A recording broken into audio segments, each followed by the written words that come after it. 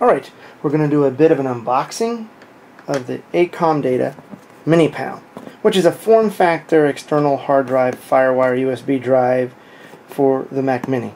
And if you've seen my older Mac Mini Media Center videos, you'd have seen this as part of the stack on there.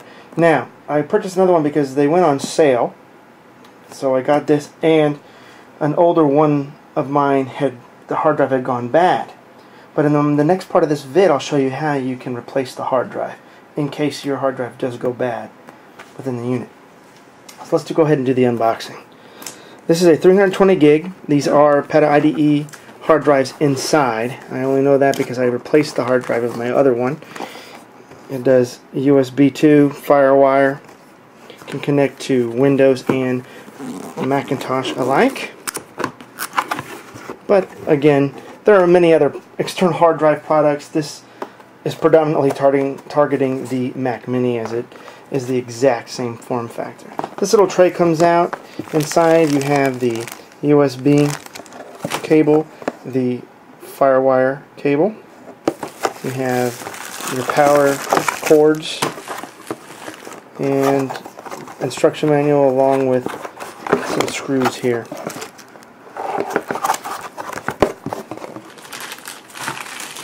Underneath all that is the actual drive. And that's it. Got some film to move here. There it is. This is your LED indicator light. Nice aluminum finish around it. In the back, you have your power button. This is your power source, USB. This one is the main USB that connects to your computer, and then you have 3 firewire. And you can daisy chain quite a lot of these together if you wish. So that is the unboxing of the Acomdata Mini PAL. Alright, in this part of the video I'm going to show you how to take this thing apart so you can swap out that hard drive in case the hard drive goes bad. Alright, so when I took this thing apart originally, I attempted just pulling off this top piece, which is just held on by glue. Taking this off is not enough though.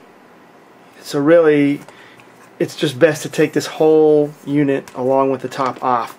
However, it can be quite cumbersome to take this top off because there's little latches in here. One right here, and here inside here, and they're little loops of plastic that you can stick your screwdriver in, and you pull it, and then you can push the side of the unit off. And you do this for each one of them. So let's remove it after loosening up all those ties. This is what it looks like. Let me get a better angle for you. You see how it's got a little catch there? So by pushing it back, it releases the lid. Alright. They use a Western Digital hard drive. It is not SATA, it is PATA IDE. So I have not tried to see if any adapters would work. I don't think it would. It's this really tight form factor here.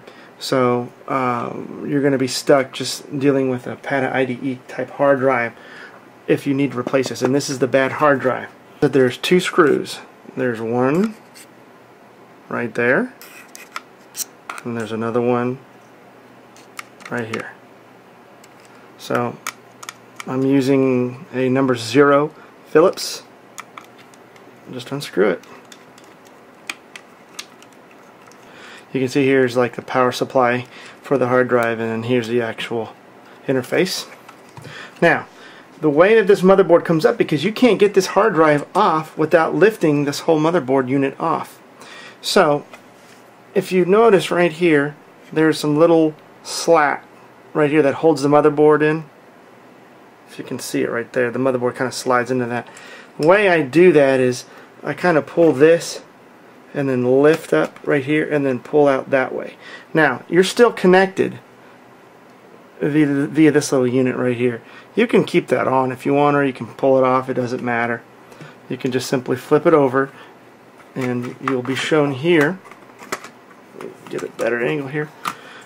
3 screws. 1, 2, 3. We'll unscrew those. Alright, so now the hard drive is loose. You can just simply pull it off of the interface right here and work the power off. And that's it.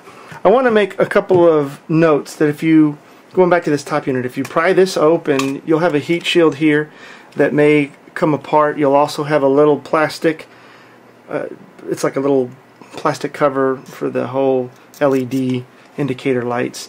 You just might want to keep track of those if you do pull it off and this assembly comes apart. It's no big deal. There's little slats that you can simply slide these things over each other and re-glue it and take care of that piece right there.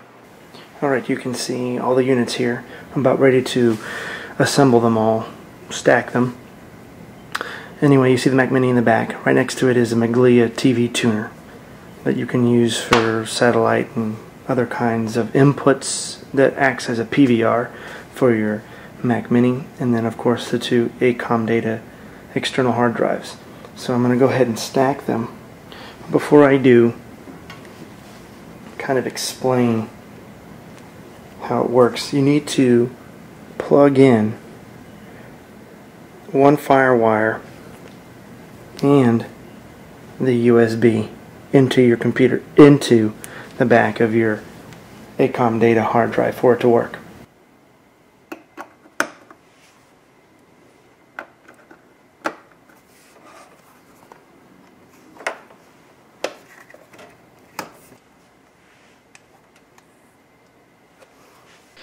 If you really wanted to put the hard drive on any surface, just note that it has a nice rubber finish here and it's not going to scratch or scuff anything.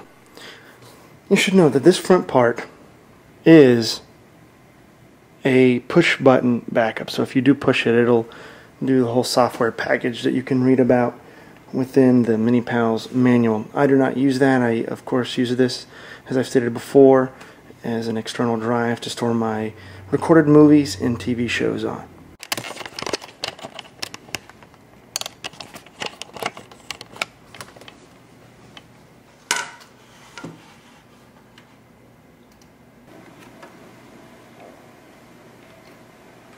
Okay, go to Disk Utility.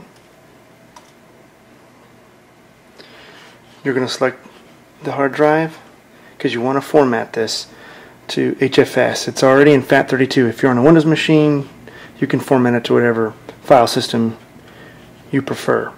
But we'll go ahead and click Erase, and I'm going to go ahead and change it to. And you can title it.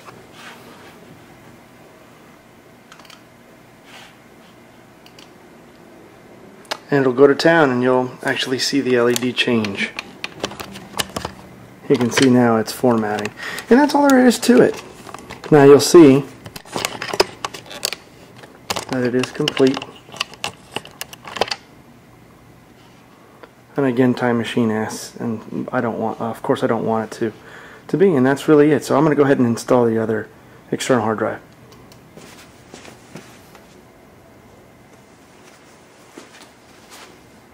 And there you have it. Thanks for watching.